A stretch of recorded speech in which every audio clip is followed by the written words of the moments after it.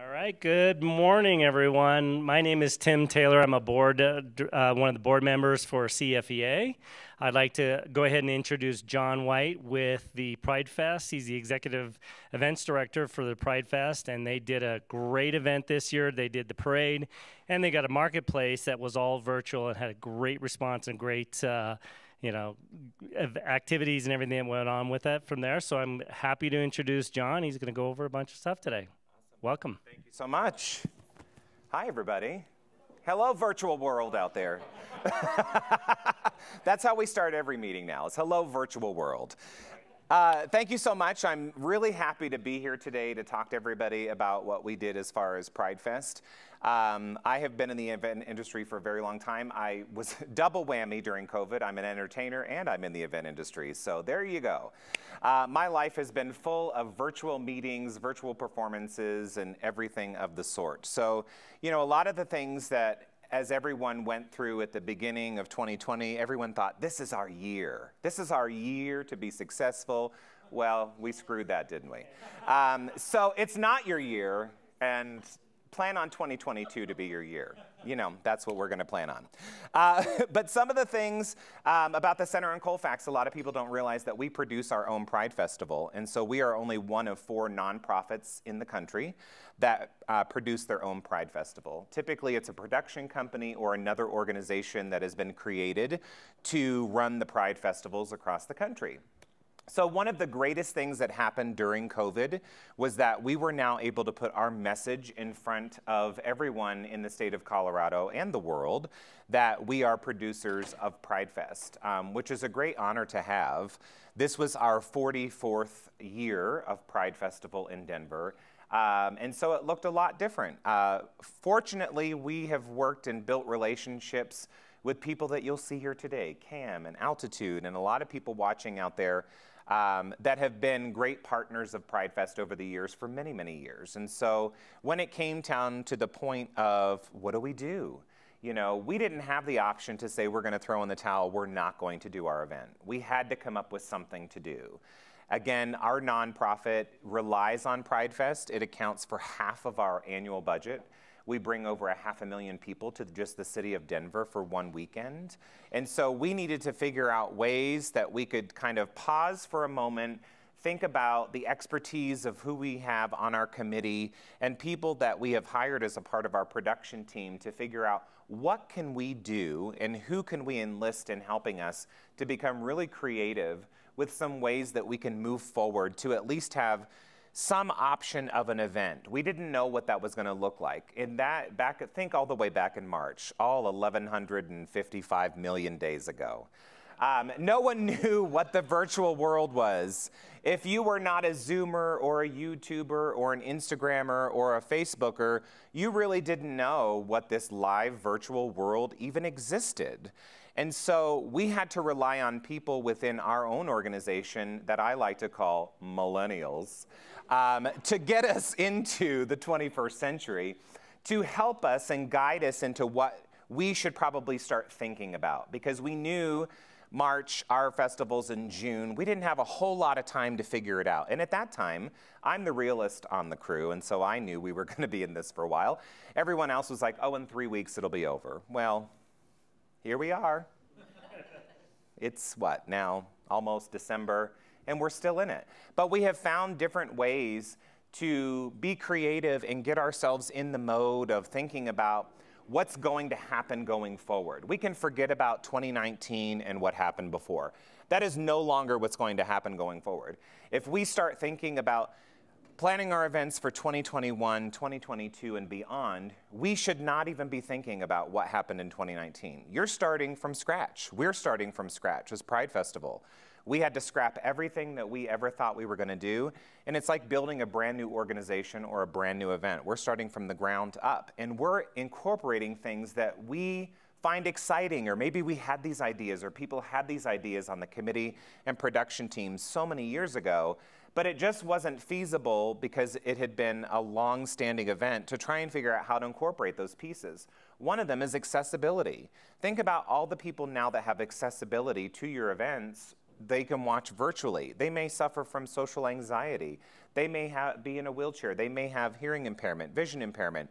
But we were able to, in our virtual environment and realm, to bring that to them and to their television. So those are some of the real positive things that have come out of this. I am definitely a person that likes to think on the positive side and not on the negative and what should be, but what is today. You know, I don't even look into the future. Yes, we're planning for next year. We're planning 3 different scenarios of what that's going to be. A full-blown in-person event, probably not going to happen, but I'll build the budget for it. A hybrid event, what's that going to look like? We've started looking at that. And what happens if we have to do everything virtually? Well, we've already done that. We know that. We just have to figure out this hybrid piece.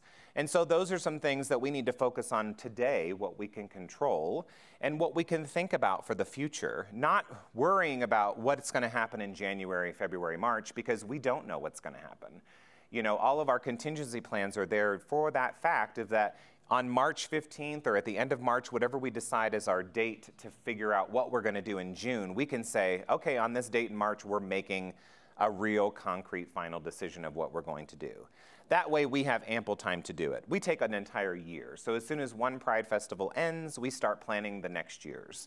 We take about 3 weeks to kind of regroup and take some time off. But after that fact, we start planning it again because why? We're a nonprofit who plans our Pride Festival. We have to do it. It's part of our budgeting process. And that's where we're at right now because it's October and we're back to budgeting. So that's one great thing to think about there.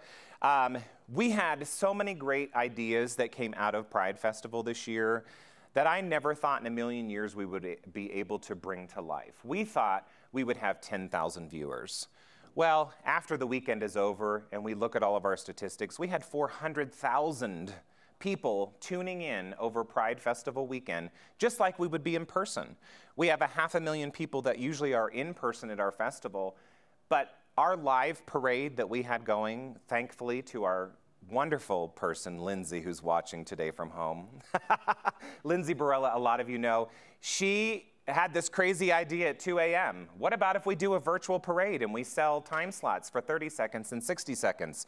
And we have people create videos like TikTok. And I was like, okay, let me think about that for a minute. And then I got excited because the entertainer in me, I was like, oh, surely people are going to be wanting to do things at this time. We have hospital workers, we have grocery store workers that we want to highlight as our grand marshals and say thank you to all of our frontline workers. And how do we also incorporate in our vendors and how do we start adding in layers? So that's where all these conversations happened when we got to a virtual parade because everyone thought, you are never going to pull this off. There is absolutely no way. And I was determined, no one can tell me no. I don't like the word no. I only like the word yes and what's next. And so that's a challenge to me when you say no. I don't like the word no. So we figured it out. We took many, many weeks. Well, I shouldn't even say that. I would say we took many days of sleepless nights because we had 3 weeks total to plan this whole grand scheme. Because we started working backwards. We thought, okay, if we need to edit the videos ourselves and put them all together in this plan and we're going to put it on Facebook, we need to test it. So we started working backwards of what that would look like. Well, lo and behold, we have a brand new board member that works for Channel 7. Hallelujah, praise you. Yes. And so he works in their social marketing department and all of their digital content area. And so one of the board meetings, it was brought up and he was like, oh, well, we can help with that. And I was like, yeah, I was speechless for the first time in my life. And so having that partnership already with Channel 7, I was like, I don't care what we have to do. I don't care how much we have to pay. We are doing it. Well, guess what? They provided everything for free. That's my other favorite 4-letter word, is free.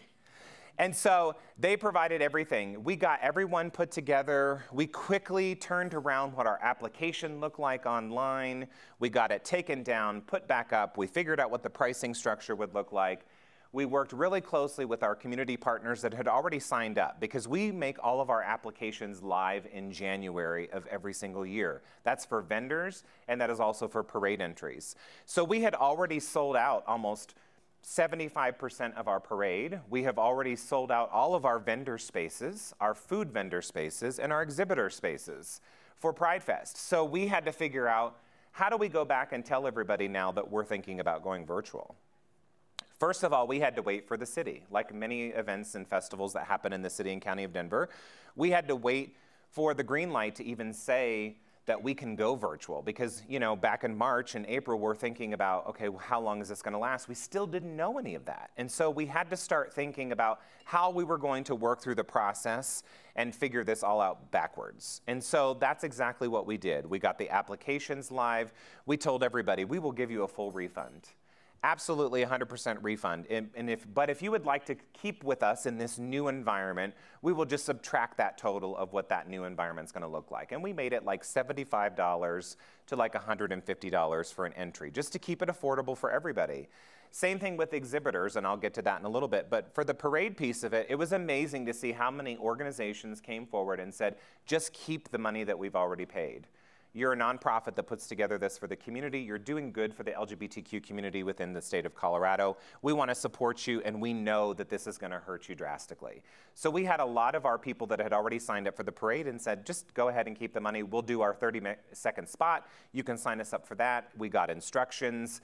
We even went as far with instructions on how to film your segment for the parade. We did a little live video, Lindsay and I, we did a takeover. I highly suggest doing a takeover of a Facebook page or an Instagram page. Get influencers online to do this for you. I happen to be one of them if you want to hook.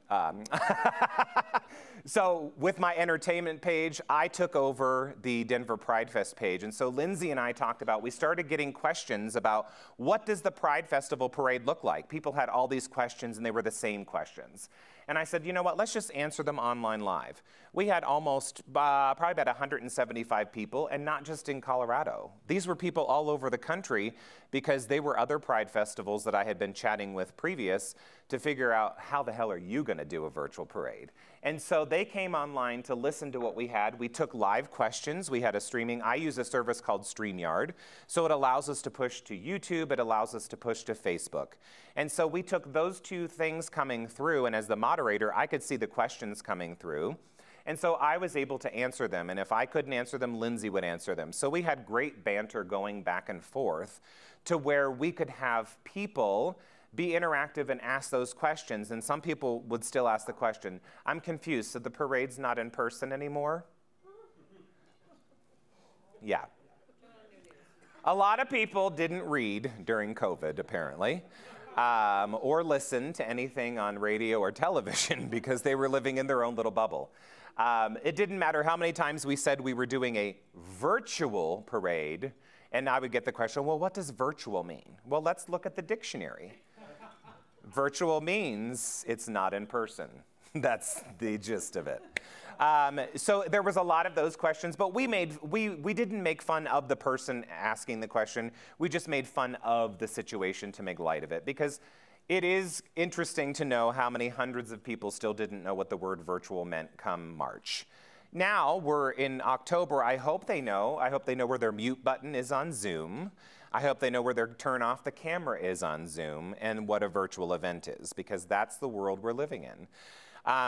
So at the end of our virtual parade time frame, we had, well, I should say I had sat through, we belong to Interpride, which is all Pride festivals around the world. And so in the beginning of March when this happened, I was attending every Saturday. There was a meeting with all the world leaders of different Pride festivals that we were kind of bouncing information off of each other, plans off of each other, and finding out what everyone was doing.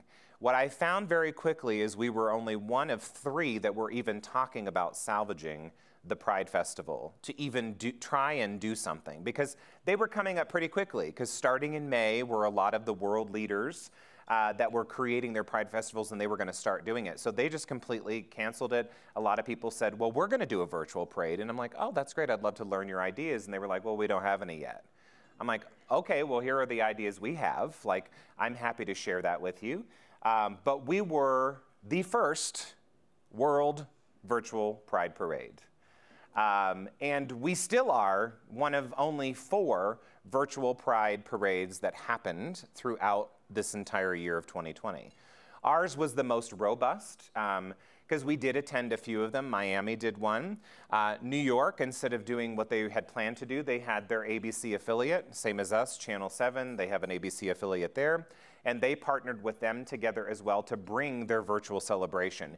It was more commercials, and they showed clips from Stonewall 50, which was the year prior. They had a lot of different sponsors that came in and did videos of celebrities and singers and things of that nature. I had to pull teeth to get entertainers to be involved with our PrideFest to make it more exciting. But thankfully, I know a lot of people. So I started making phone calls and emails to people saying, you know, we're happy to pay for your time. We just don't know what that budget looks like, or would you be able to donate your time for a fun 4-minute video performance that we can include within our Pride Festival? I would say about 70% of them returned with saying, yes, we'll provide it for free. There were some that said, you know, give us $500 when they're normally $50,000 for their live performance, and we'll do it for you. So that was one of the great things that came out of it, to build those relationships. Because now I'm looking at, years down the road of saying, oh, well, let's bring them in live now. You know, we had them for one performance, but what's it going to look like in a few years when we can actually bring them onto the stage in Civic Center Park? So that was also incorporated into our parade element. We did not want it to be commercials because it's boring. Nobody cares that United Airlines is a sponsor and that they just have this video you can see on any TV station. We wanted them to actually get their local people together to do a fun Zoom meeting where they can record it. And AARP was one of my most favorite videos that they created, their local office, and we partner with them a lot in our stage programming. And they provided the greatest video. It was just signs that say, we love you, Denver. Love is love. We will get through this. You know, everyone matters. And these are the little signs that they just went through their little Zoom meeting. And then they had an editing person come in and put it all together. So it was 50 people on a screen, then it went to one person, and their local affiliate had a message for everybody.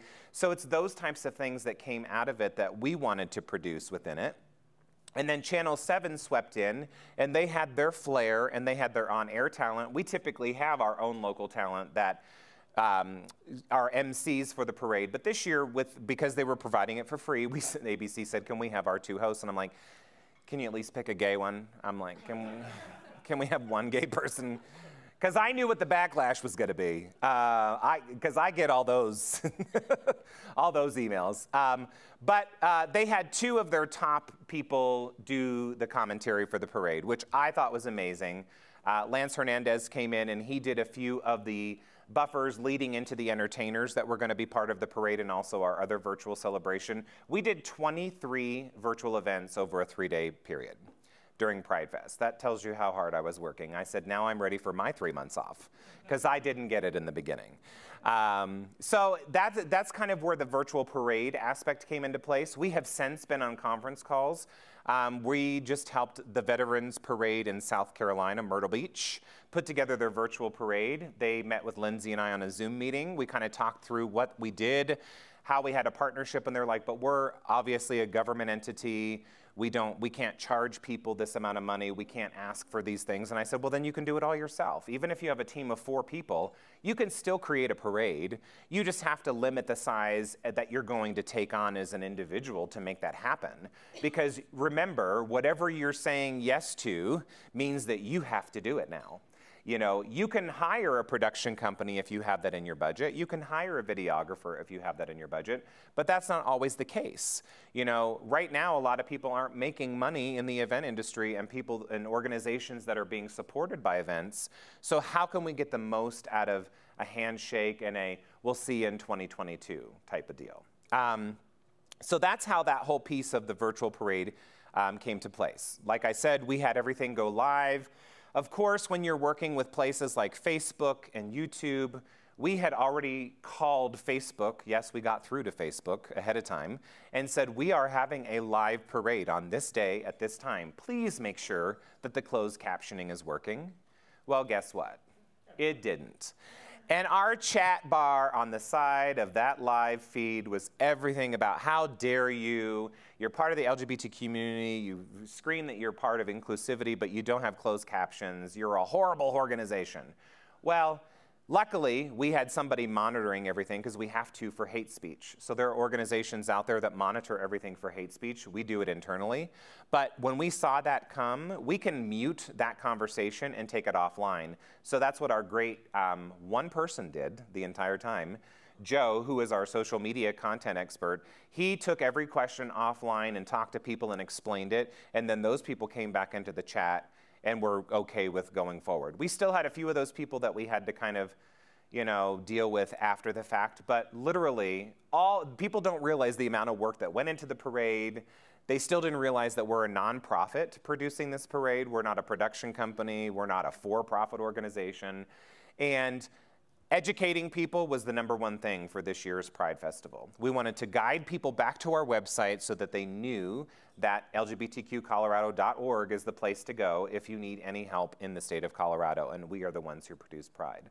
So as we see the chat features come through, it's great because you can deal with all of that thing that's happening on the side. Channel 7 was getting calls, and we were on the phone with Jeff, who is our board member that works for Channel 7.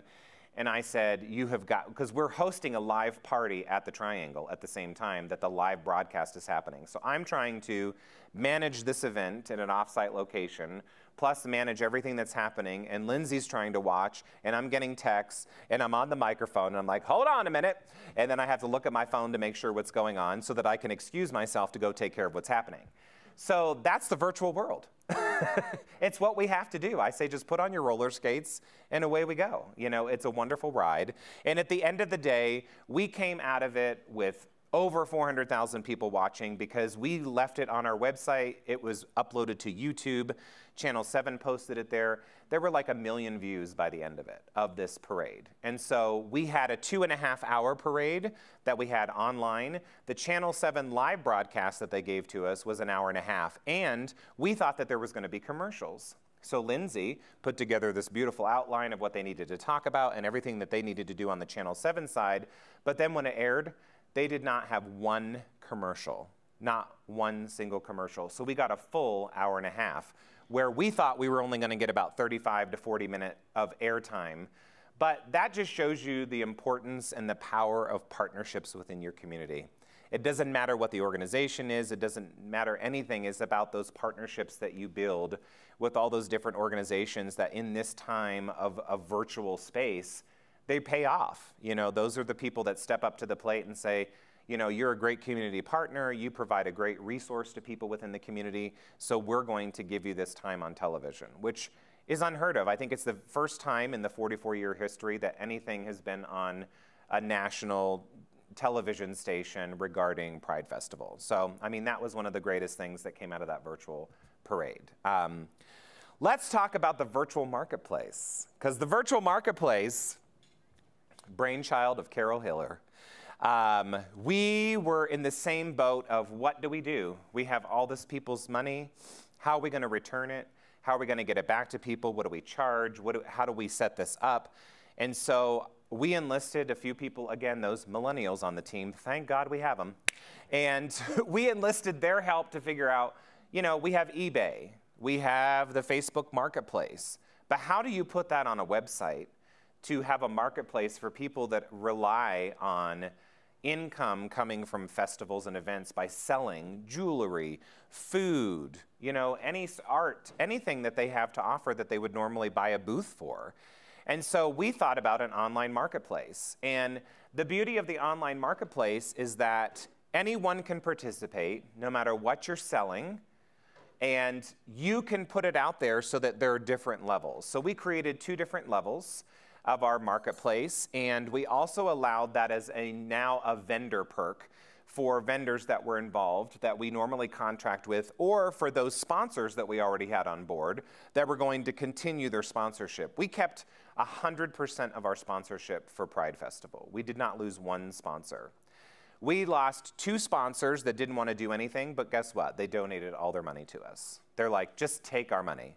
We don't want to create a virtual thing for you. We're not interested. We don't have the team infrastructure for that right now.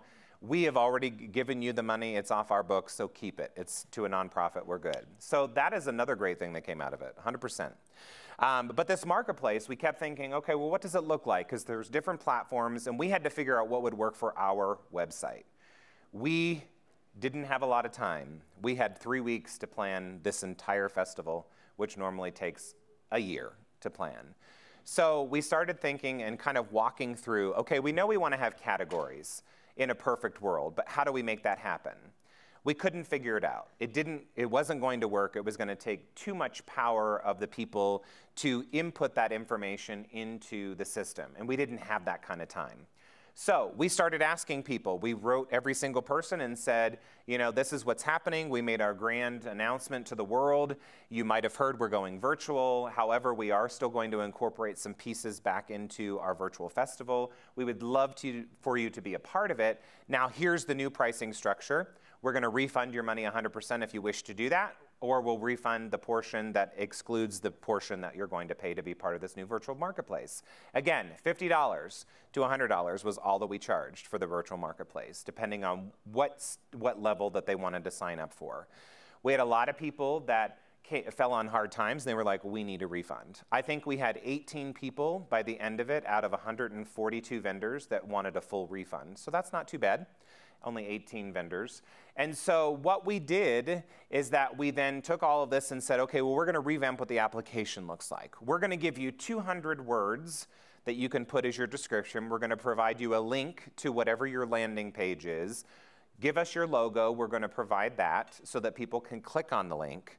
And then if you want to give us a video about your product, talking about how you created your product. If you're a local Colorado product, tell us how you created it, where you sell it, that type of thing. And it can be 30 seconds long, and we'll put a link to that.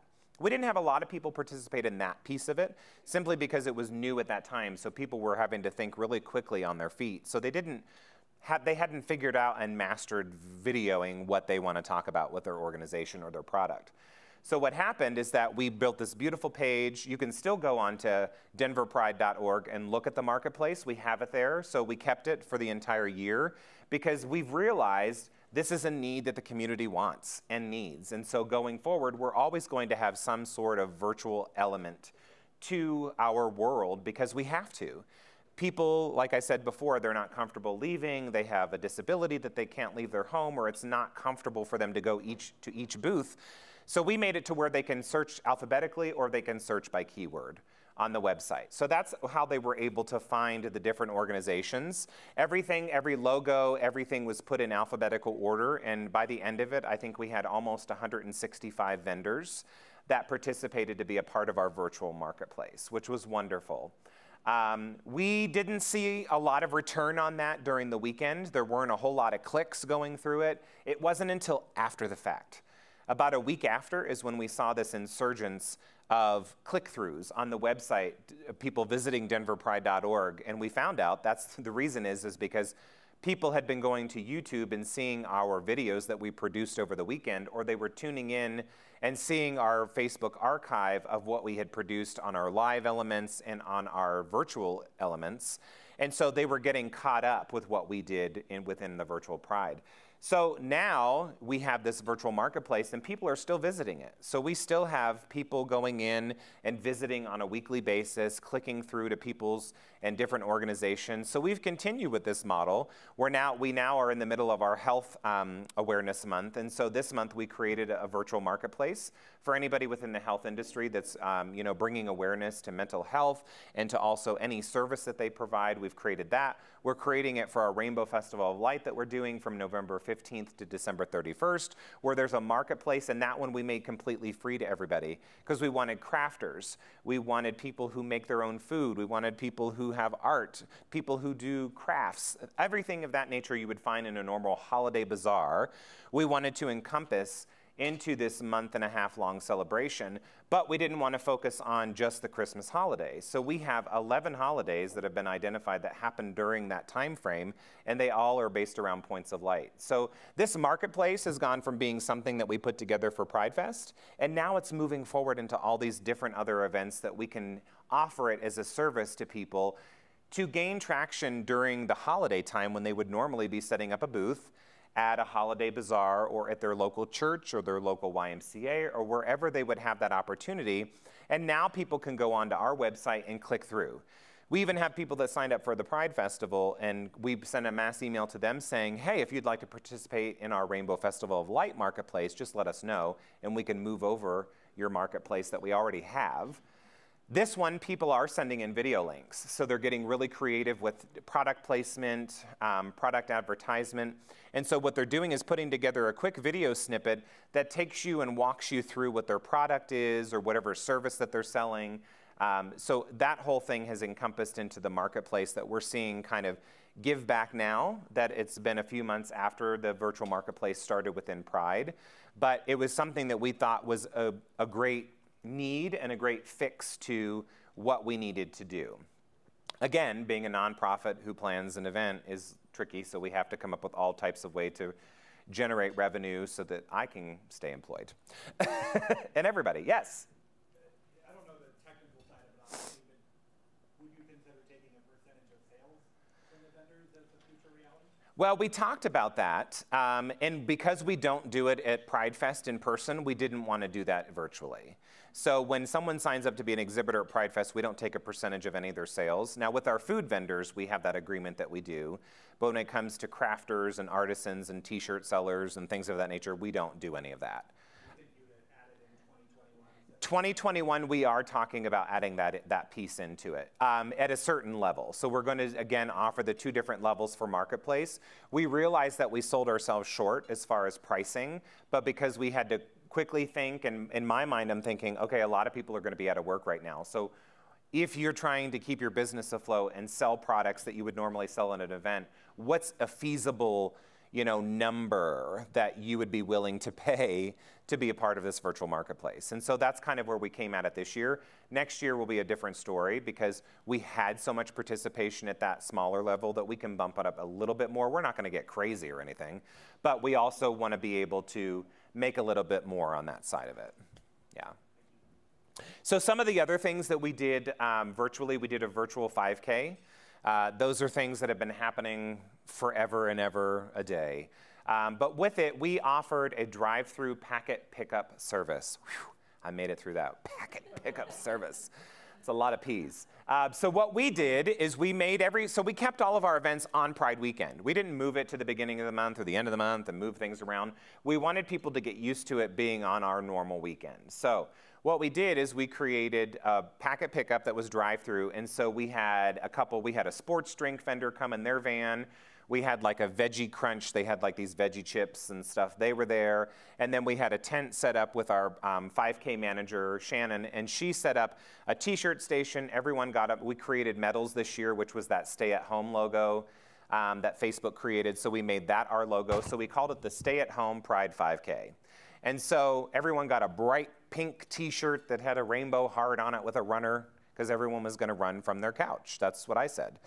So again, we used social influencers to get people involved. So we did a Facebook takeover of our Facebook page of not just Denver Pride, but also the Center on Colfax. We did 2 takeovers and talk about what the 5K looks like coming from your living room, in your neighborhood, on your trails that you have in your neighborhood. You're going for a hike, all these types of things. Because again, in June, we had a little bit of a restriction lift that we could, start gathering in place. So we wanted to keep people safe and socially distanced, and also for us to be responsible at what we're asking people to do. The greatest thing that came out of our packet pickup, people dressed up in their cars just to pull through the drive-through. They brought their kids, they brought their animals, and they were all decked out in rainbow gear. We have so many pictures that we took, and we didn't expect that. But we expected that we would probably have 100 runners. We went from having our very first year of doing the 5K with this new organization, having about 400 people, to in 2019, we had 1,200 participants.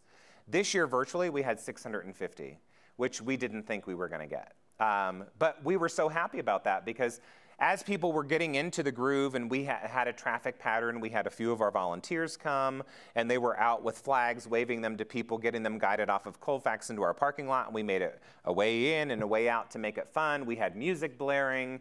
It was kind of a weird, gloomy day. And so, but when they came in and they got a sports drink and they got this gigantic bag of veggie chips And then the next station that they go to, they're getting a t-shirt and a bib and all these different types of things that they, and when they reached a certain level of fundraising, they got extra things. So that's when they got the medal, as if they reached over a $100 goal. So we had a lot of those people. We had like 150 of our 650 participants that reached $150 or more. We actually made a lot with our 5K as far as fundraising that we didn't think we would ever do. But it's because people started creating campaigns online through the website that we used for the 5K that they can create their own campaign page and they can send it out to their friends and family and say, hey, I'm running for a cause, and so if you want to donate, click the button now. So we did a lot of that through fundraising. So the 5K was really successful. And then on the morning of, so Pride Festival weekend was a Saturday, Sunday. So each morning we went live on Facebook. And so we started our day off like we normally would. We did a welcome to everybody to the 5K. We had a schedule outline. I sang the national anthem for everybody before they got ready to take off. We talked about stretching. We did some crazy stretching just to be silly. So that was a lot of fun. And then away they went. And then we cut from our live feed and we went back to some things that we had online that were just links that people could tune into. And then we went in and out of live. We went 6 times live on Saturday and only 2 times on Sunday. We did find that going live more often prompted more people to tune in and get more interested. So we do know for the virtual element in 2021, we will continue to do that. So that takes care of our virtual. Sorry, I'm having trouble hearing you. I didn't even say Siri. Stupid. It's like Alexa when you're sitting at home and the TV says, like when I watch Schitt's Creek and they say Alexis and Alexa's like, sorry, I didn't understand that. I'm like, I wasn't talking to you. It was the television. But Big Brother's not watching. Yeah. So any questions so far on Marketplace, Parade, 5K? Yeah. With all the numbers you were talking about, with attendees and other, locations that were doing things, why do you think it was so successful? What do you contribute to making it so many attendees and so many people attending and all that? I think the biggest reason is because the LGBTQ community are fighters. We're not people to give up. We have always had to fight for our place at the table and our place in society. And so I think that that was the reason why we had so many people. A lot of people were coming out because this is the one thing that they look forward to every single year. And yet, while they were disappointed in not having it in person, they understood it. They were just happy that we were doing something. They were happy that we didn't throw in the towel and just say, you know what, you're on your own this year. Because it's not, for us, Pride is not just the month of June. It's every day of our lives. It's not just one month. So, we had to get people through that whole process of thinking, yes, we're not having a full-blown event, but guess what? You don't need to have our weekend event to show your pride in the way you celebrate in your community. So that's why we started campaigns. We did campaigns of decorate your door, decorate your balcony, decorate your apartment, decorate your dog, your children. And so we had people start sending in videos of people just decorating their houses and their front lawns and things of nature to show their pride. And we also had a lot of allies that came on board and just gave videos, testimony of why they celebrate Pride with their family, because it's important to them, and this is why. So I think that's the reason why we saw a lot of those numbers. Also because we were able to be visible worldwide. We weren't just now pigeonholed to Denver. I had been a part of all these conversations in March and April and May with our different Pride alliances, and so they were sharing it on their platforms, saying, everyone needs to go support Denver Pride. They're doing all this stuff. Go watch something. Like, click on a link, watch the parade, go watch a live element, tune into the 5K, whatever, just support something that they're doing. And so I think that's the big reason why we saw such an uptick in numbers. Yeah. Another great thing that we did online, we incorporated an online auction. We had a silent auction online that we did. We will never do that again. I learned a lot of things of what to do, what not to do, where to put your energy. We did virtual entertainment stages. So we normally have a couple different stages throughout the festival. We have our main stage, we have a Latin stage, and we have a youth stage. We took all of them and combined them together this year.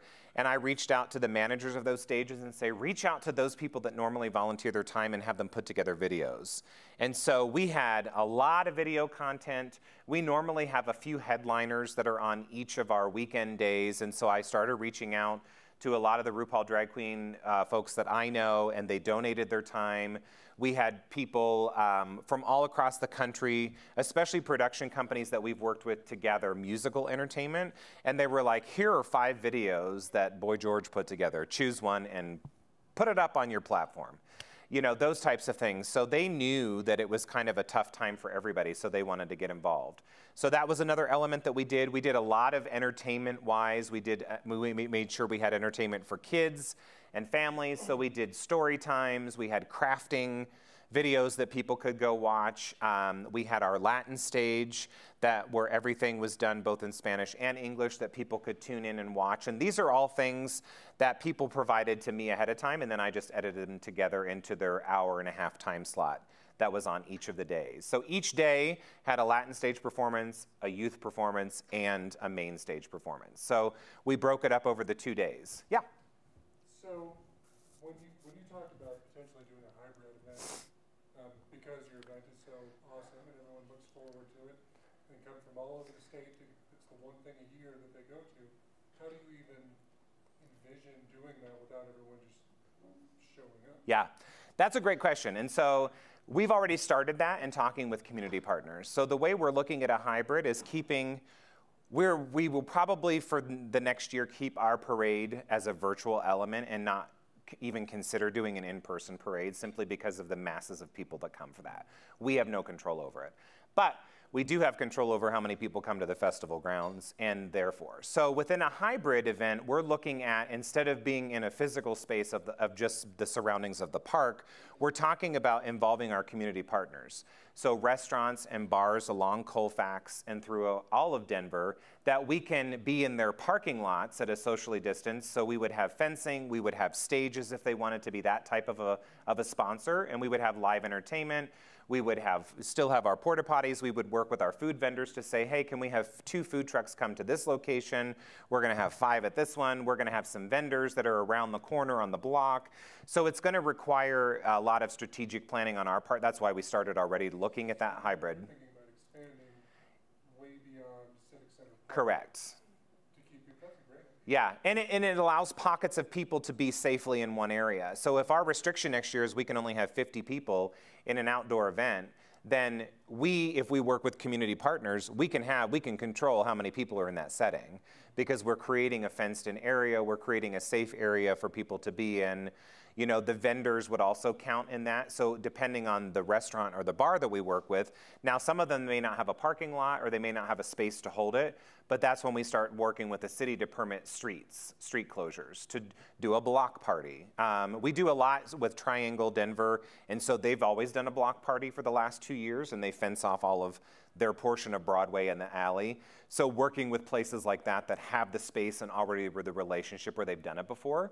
So talking to them and figuring out, okay, well, how can we take what you've done for 3 years and offer that to Hamburger Mary's and offer that to the Films Festival. And so each place around the area of Colfax and East High School, you know, they have a big farmers market that happens there.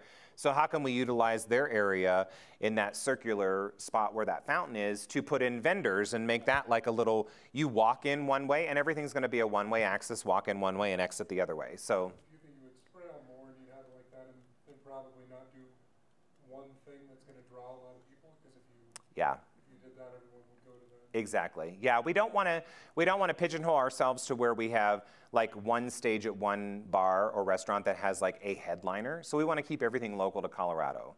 So we want to keep everything local entertainment, local people that have been out of work for the last year and a half and help promote their business and help promote their artistry and get them back in the scene again. Yeah. Would you consider doing like pre-registrations, even though it's a free event?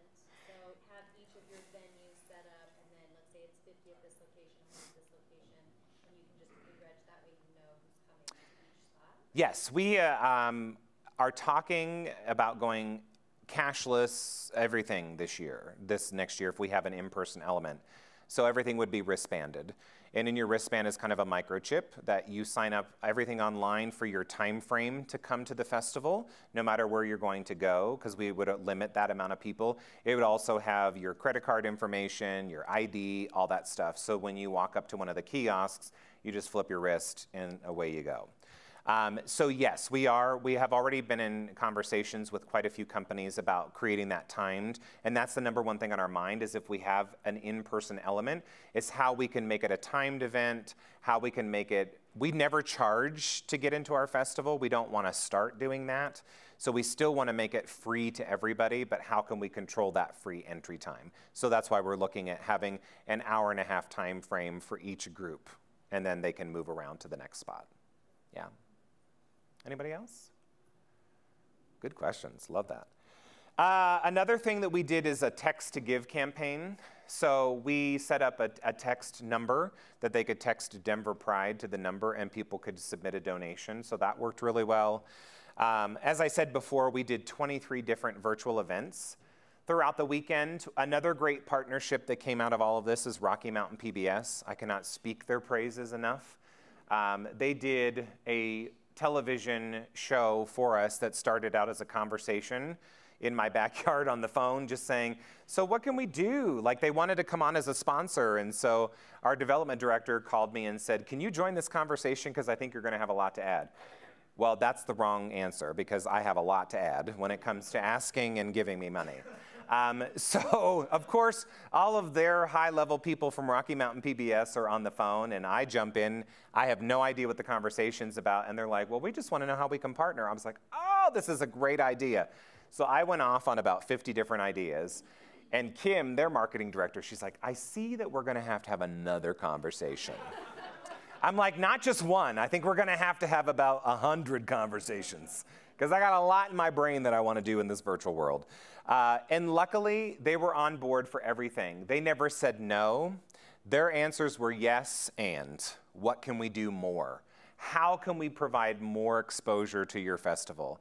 They were already in the process of doing the virtual, I think it's the 5 Points Jazz Festival that they were working on at that time. And so they already were working in this virtual. They had crews going out remotely to record people, so they already figured out how to do that socially distanced.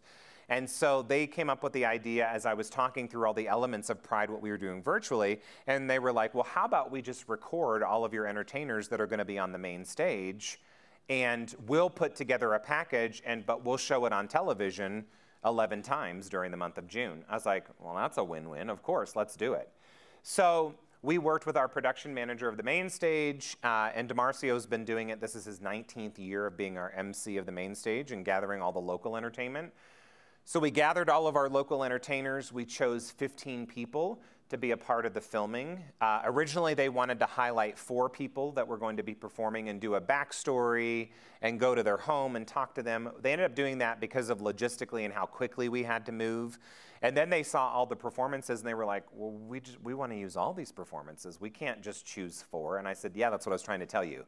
You're not going to be able just to choose 4 to highlight. So we went and we met at the Triangle, socially distanced in the beginning, it was the end of May. It was right around Memorial Day. And of course, things were hot and heavy then with how many people you can have in a space.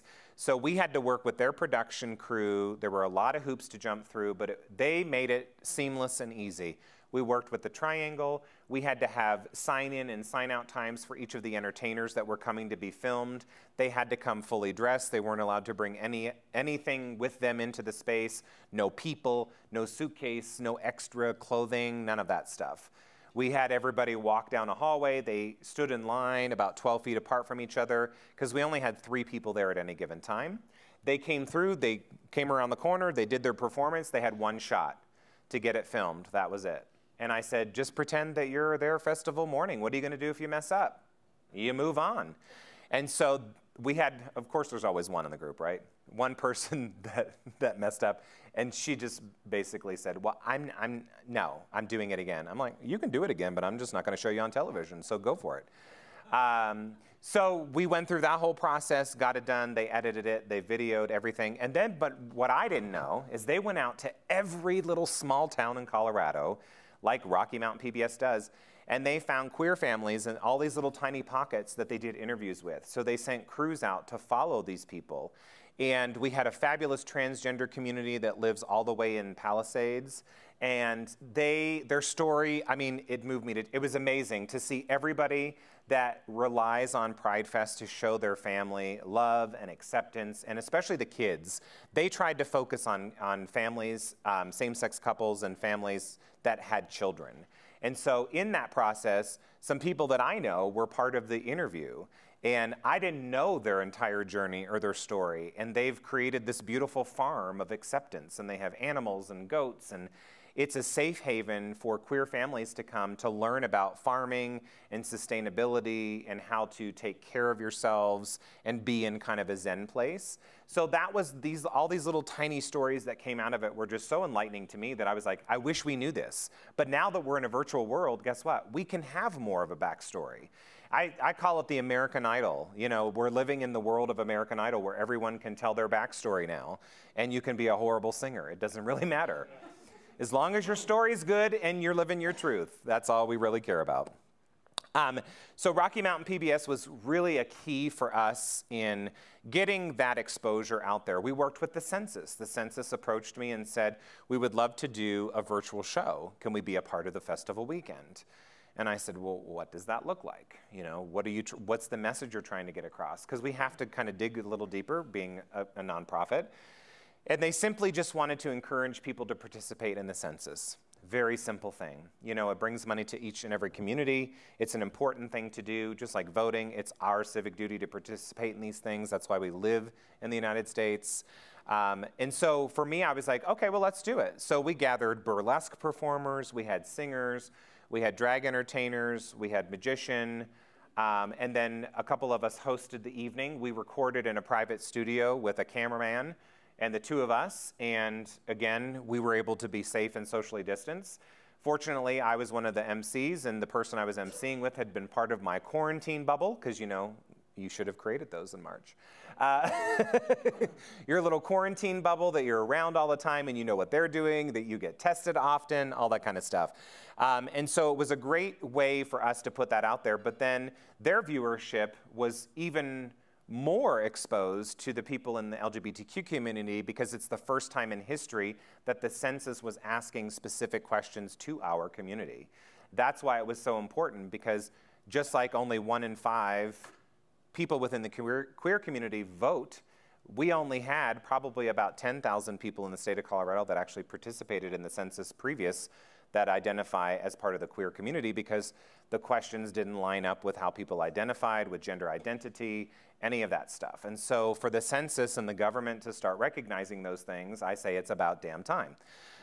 So that was why it was so important for us to participate in that census piece. So that was part of our weekend. We used that as our kickoff virtual event, because for me, I was like, okay, we can test this and see if the virtual elements are going to work. Because Friday night, I have time to fix it between Friday night and Saturday morning when we're going live for everything festival related. So luckily, we went live. Everything happened perfectly. The census folks created their own little watch parties. We had a lot of people commenting. We were able to respond in real time. That's one of the beauties, is that I find there are a lot of opinions out there, but when you get people behind a keyboard, they become even stronger. So it's weeding out through all of those types of things. And luckily, when you're an administrator of a social platform, you can mute conversations, you can remove it from your feed. Again, that's why it's so great to have organizations out there that monitor hate speech. It doesn't matter what type of an organization you have, there's always hate speech out there. People are against something. I don't know why. I mean, we are in COVID, so we should love more and hate less. Yes? I've got a question. As I've listened to the success of what you guys have done, and it sounds like you're kind of a juggernaut, if not national, international, from what you said. The virtual part of this sounds like this is the new normal for you guys. Yeah.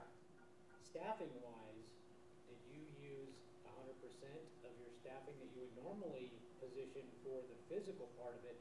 And then do you feel that you can grow that appropriately when it comes time to have the hybrid part of it? Yeah.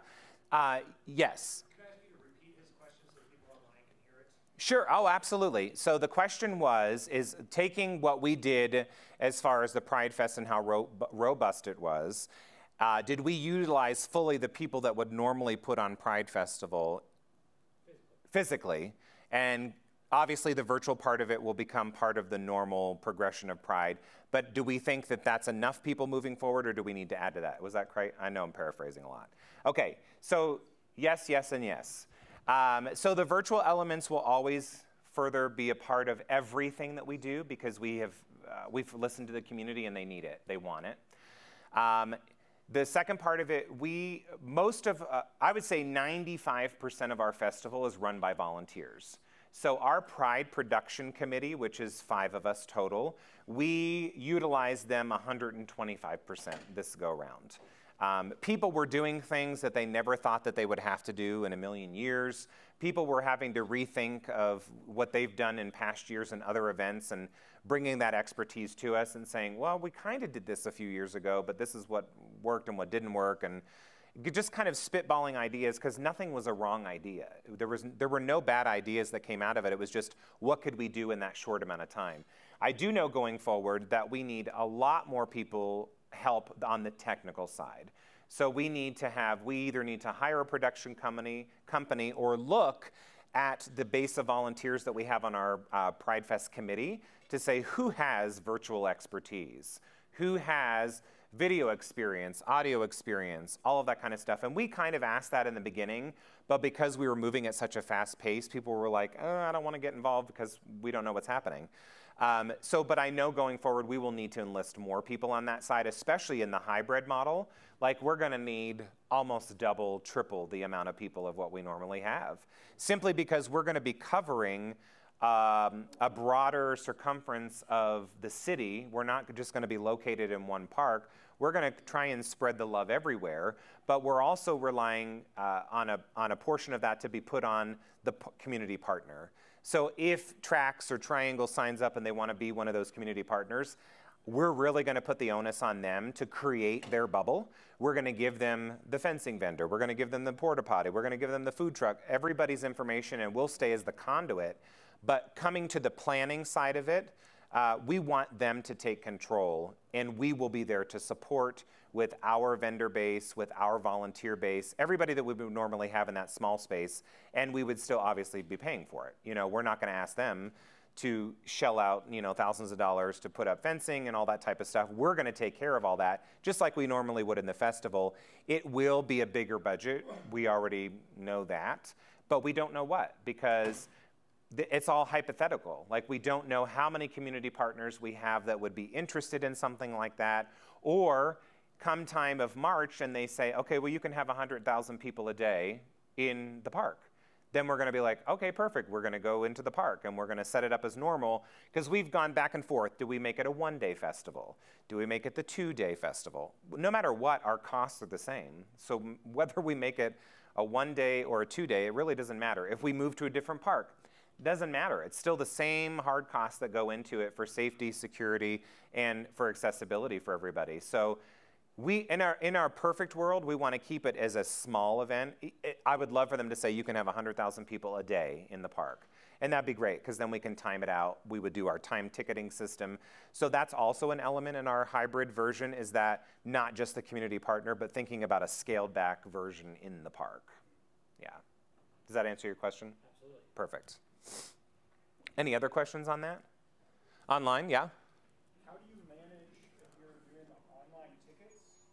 Do you cap the number of tickets that you have per event, and like how have you guys structured that, or how do you plan to structure that with like an online service that does ticketing or things like that, and then like spacing out this many people at this time and then at different times? Yeah, absolutely. So the question was, how do we account for people that are going to be ticketing? What's the time structure? Do we have a company that's going to do that?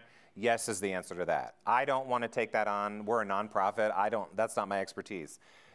So we've already been talking with about 3 different ticketing organizations that provide the wristbands or some sort of, less of an entry point where you're dealing with people in, face to face. So a part of those systems are the timing system and all of that. So we would handle that through a third-party service. Yeah. How's that cost? It's a lot, especially when you're an outdoor festival. It's not the cost of the product or the wristband, it's the cost of the Wi-Fi. Because the Wi-Fi is shit everywhere in Civic Center Park. And when you have 500,000 people in the park using their mobile device, yes, and we have tried over the years. I've been involved in PrideFest. This will be my 7th year. Every year we have worked with Comcast, we've worked with Quest, you name it, we've worked with them. It doesn't matter who we work with, the signal is awful. And even we've put in private lines when we had a VIP area that people were checking in and purchasing a ticket to, and you would still have a down line from time to time. And so you had to move to paper and pencil to do everything. So the companies that provide the wristband company, they come with a global service that they bring in these trucks, and it's ping points for their access. It's like $125,000. That's the cheapest one that we have gotten a quote from, just for the Wi-Fi. That's not the product or the manpower or any of that stuff. Yeah, so we're just gonna find a sponsor for it, because there's a yes there.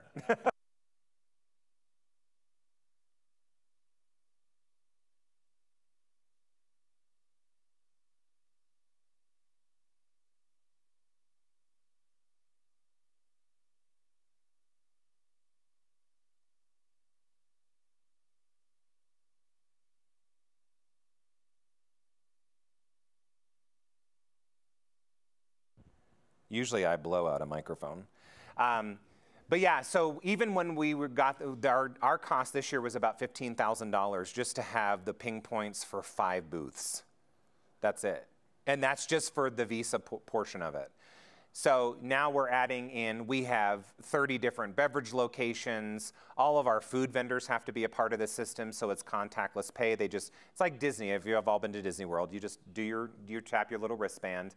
But they also give physical cards too. So, and then there's charging stations, so you can put more money on your wristband or your card, and that's cashless. It's all done through a credit card machine, and all of those things cost a lot of money. So, we're looking at all of those things, but it's the reality of it, it's the way of the future to go cashless. Yeah. So since we do a lot of events in Civic Center Park, it's $100,000, $125,000 for Wi-Fi.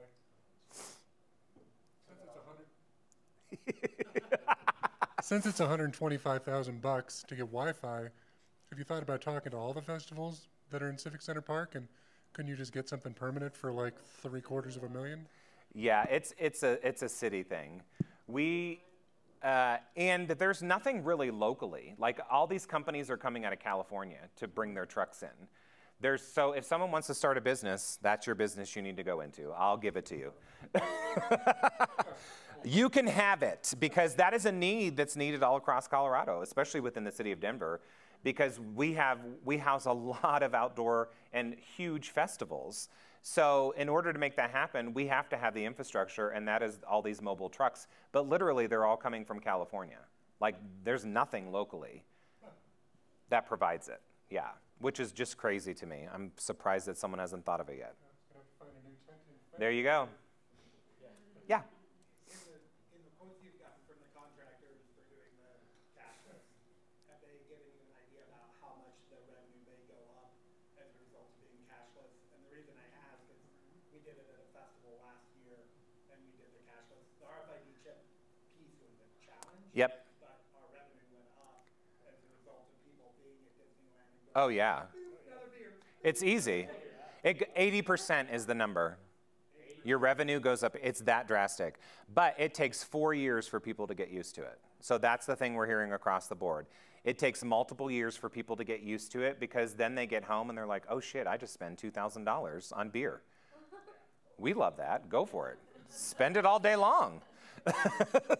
But then they get sticker shock when they go home. So that's why a lot of people, instead of doing the wristbands, they offer the card option, so that on that card. But if you pay, so this is another thing, if you are a cash only person, the great thing about the last organization we met with is that if you pay cash, whatever you don't use at the end of the festival gets refunded to you. It takes about 14 to 15 days, they said, to refund, but the cash goes back on your debit card or wherever you want to do it. They'll send you whatever. They give you like all that information. So they take care of that piece of it to refund you after the process, which is great. Because a lot of times, you know, for us as a festival, people will buy the strip tickets, but how many people use every single strip ticket? There's never the right amount there. That's why it drives me crazy. And so that's a lot of, you know, people's money that you're just leaving on the floor as a ticket at the end of the day. And so people don't realize that. So with the wristbands, they're going to notice it because it's going to take out in real time the money that they're going to spend. Yeah. Oh, goodness. Yes. What do we do in 2021? Well, we're planning for 2022, really. Everything that we're sending out, because we're gathering bids for next year's Pride Festival, because we had a few of our vendors that have either gone out of business or they're just no longer interested. So we've had to go out and seek these types of contracts. It's interesting to see what we're getting back in return. Our audio one is the biggest one because we have a lot of audio needs. We have mobile staging, all that kind of stuff. And so we found in Colorado there aren't a whole lot of production companies out there. And so of the players that are there, it's true. There's only 8. Small number compared to other cities. And so we've gone out to bid with a lot of companies that have either placed bids on the contract before, because it's a hefty contract, and we're finding that either people we've reached out to are no longer in business or that person's gone. And so this is the thing I say to organizations that have lost infrastructure people: forward the damn emails. Like, if you know someone left, don't leave it in their email. Like, forward the message. How hard is that to do?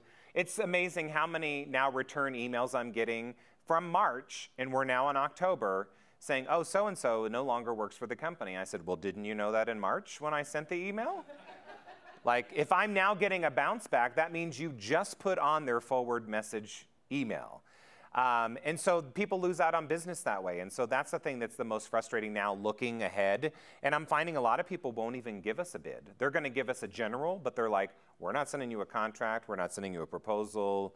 We're not getting locked into anything. That's the other thing we found out during this process, is how many companies don't have a cancellation clause or a force majeure, all those types of things. So we've gone back to all of our vendors that don't have that and said, please add it, because we want to treat everyone fairly. We want to do the right thing because we're building relationships. We're not just a one-off event that is going to be around for 4 or 5 years. We've been around for 45 years. And so we want to have long-standing relationships because it only makes my job easier when we start planning for the next year, when people have already done it for the 5 or 10 years before that. Just like the people on our committee, you know, we have people, collectively, there's 179 years of event expertise just in Pride Festival on our committee of 23 people. And they're all volunteers except for 3. That's it. So we have 3 paid production people that we bring in for the Pride Festival. Everyone else is a volunteer on the committee itself. And so to have that much of an expertise in the room is just really important to us because, again, we're building relationships. So when it came time for us to say, hey, we got to go virtual, they were like, what the hell? They weren't. They were like, okay, well, we get it. What can we do to help? What do you need us to do? How can we get the word out? Yeah. I was just going to say on the contract front, because we were in that situation, we realized our contract was pretty weak, actually, and we weren't really holding people to it. We reached out to Stephen Edelman, who's from the ESA, yep, and is also an attorney. And so I worked directly with Stephen. He completely rewrote our contract, and it's all like COVID-19 everything. Yeah. It's long, but yeah, it is legit, and you have to. I mean, it's our new thing in the event world. Yeah. People have to look at the contract because otherwise they're getting shafted on the end if it does get canceled. Yeah. And at this point, we send it out, and if somebody has an issue with it, I'll explain it to them. But it's not negotiable pretty much at that point. So. Yeah. That's the one thing I can say to everybody: look at your contracts. Even me, as an independent entertainer, my contract didn't have anything in it. But there were a lot of entertainers during this time. Like, we had contracted already with 2 entertainers to be our headliners, and we had to enforce the force majeure clause because they were like, no, we want all of our money now because it's in our cancellation clause. I'm like, this is a worldwide pandemic. Take your ego out of it. I get it. You want a paycheck, but guess what? a worldwide pandemic.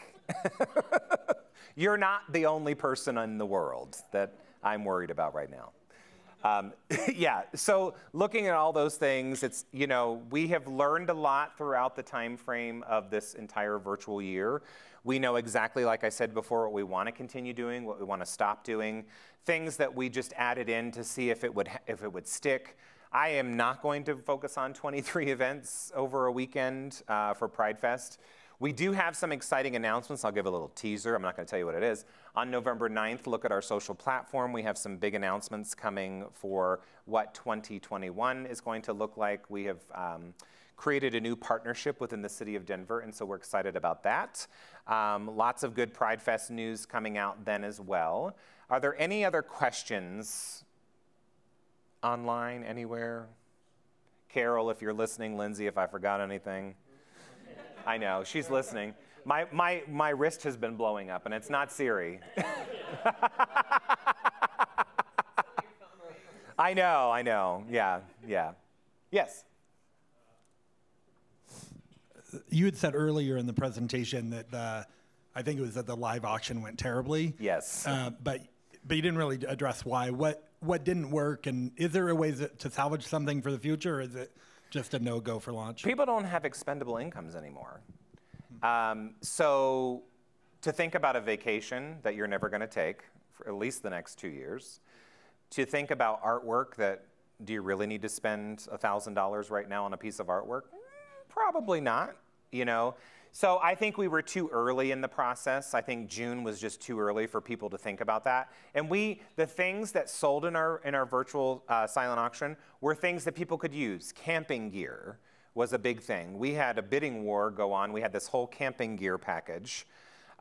So we had a bidding war on that. We had movie tickets. And I was like, okay. But those sold really quickly. And I'm like, well, I don't know when you're going to use them, but you can have them. I do a lot of events at Alamo Drafthouse, and so they pay us in movie tickets, and so I donate them to everything. I literally have a windowsill, a stack like this, and I'm like, now what the hell am I going to do with those tickets? They're useless. I should have asked for a cold, hard cash. So going forward, I learned a lesson. Every contract has the word cash payment or check, not product. I don't need the product anymore. So it's those types of things with the virtual. I think we were too much in the front end of that piece for people to think about. You know, it was June, so people were just getting out there and starting to live a life. And now we've opened these movie theaters, but they don't take the vouchers. You know, you have to pay for the $150 fee, which I highly suggest people doing. If you want to go see a movie with 14 or 20 of your closest friends, Alamo Drafthouse at Sloan's Lake, it's $150 to rent the theater. You get the choice of 8 movies, and you can invite up to 20 people that they keep socially distanced in that gigantic theater. Everything's contactless. You order your food ahead of time. They have a concierge person out front to greet your party. They check off the names. Once everybody's there, they start the movie, and you get to pick it. It's really a great, and if you split the $150 between everybody attending, it's really, really cheap. Yeah. Do it. It's a good team building exercise, too, for people that have a team left. Too soon? Too soon? Too soon. I know. I am involved in so many virtual events now because I'm a drag entertainer also full-time, and so I am part of Drag Out the Vote, which is a bipartisan organization that is getting people out just to vote this year, and so I've done 75 virtual events in the last month and a half. So I am an expert at virtual programming an event because I have learned the power of Zoom and Zoom backgrounds. You name it, it happens. So now when we have a weekly meeting with our staff, and I see people moving their mouth, and I'm just like, I just turn off my camera now. And then I get all the instant messages, oh, are you rolling your eyes too much? You turned your camera off? I'm like, you know me so well. That's exactly what I'm doing. I'm like, rather than hurt the person's feelings that still hasn't learned the mute button in 7.5 months, I'm just going to take myself out of the equation. And you can just guess in your mind what I'm doing. Any other questions? Yeah. Kind of falls along more the drag show work that you've been doing. Most of the Zoom stuff that I've been watching is, I mean, unless it's like a performer on the stage or it's one individual in front of a camera. What are you doing to make it different? You know, are you showing your full body? Oh, hell no. Okay. I'm only getting dressed from the waist up. That's all I'm putting energy into.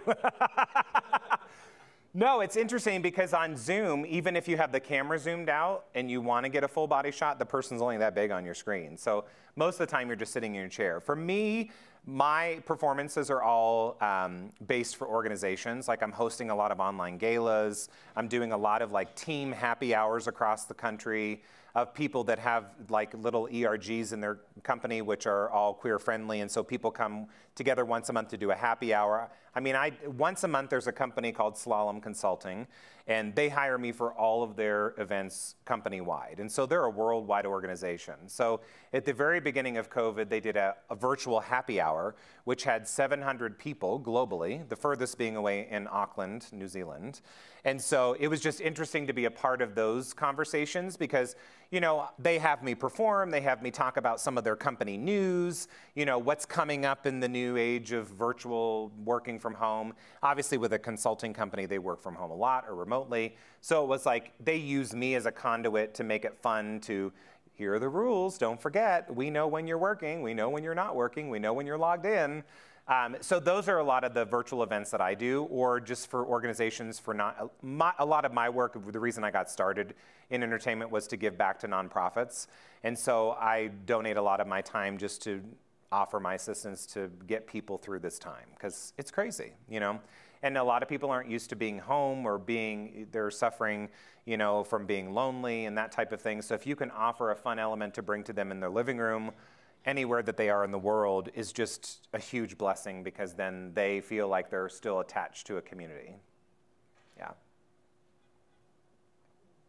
Anybody else? Well, that's all I got. Thank you all so much.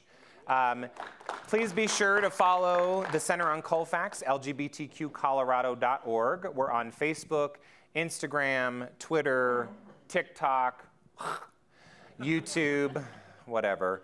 I will tell you, if you're doing virtual things, and the two main platforms that people are paying attention to, number one is Instagram. Its popularity is more so than Facebook, because on Instagram you don't get all the political ads and all that other BS that's out there right now. And Facebook is the second. So if you're looking at captivating your audience and doing live takeovers or whatever you're going to do to build up business and just get people engaged with your company, because in the events world, a lot of people are stagnant right now and you're not doing anything. So how do you keep people engaged, and how do you keep yourself front of mind? Just create some fun things online. It could be a recipe that someone that has never cooked in their life is making a dish. Utilize comedy. That's what I say to that. But yeah, Instagram and Facebook are like your top two that you can use for any of those things. Yeah, but LGBTQcolorado.org. Tune in on November 9th. We have a big press release coming out and some more information about Pride 2021 that we're really excited to announce. But we're waiting until after the election. Yes. All right, thank you all so much. It's been great.